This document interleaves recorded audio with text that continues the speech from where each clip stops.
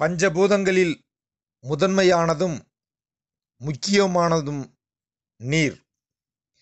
நீரில் 2.4% மட்டுமே நன்னீராக காணப்படுகிறது. நீரை சிக்கனமாக ஆளுவது மட்டும் நம் கடமையல்ல, நீர் ஆதாரத்தை பெருக்குவதும் நம் கையில்தான் உள்ளது. தண்ணீர்தான் உயிர்நீர். குறிப்பாக கிராமப்புறங்களில் மக்களின் நீர் தேவையை பூர்த்தி செய்வதில் ஆழ்துளை கிணற்றின் பங்கு அளப்பரியது. ஆழ்துளை கிணற்றில் மழைநீர் சேகரிப்பு குறித்த கருத்துப்படம்தான் இது.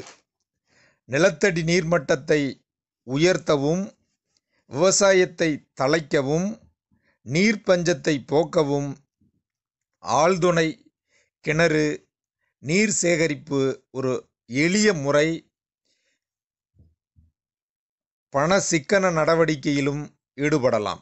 புதிய ஆழ்துளை கிணற்றை தவிர்த்து ஆழ்துளை கிணறு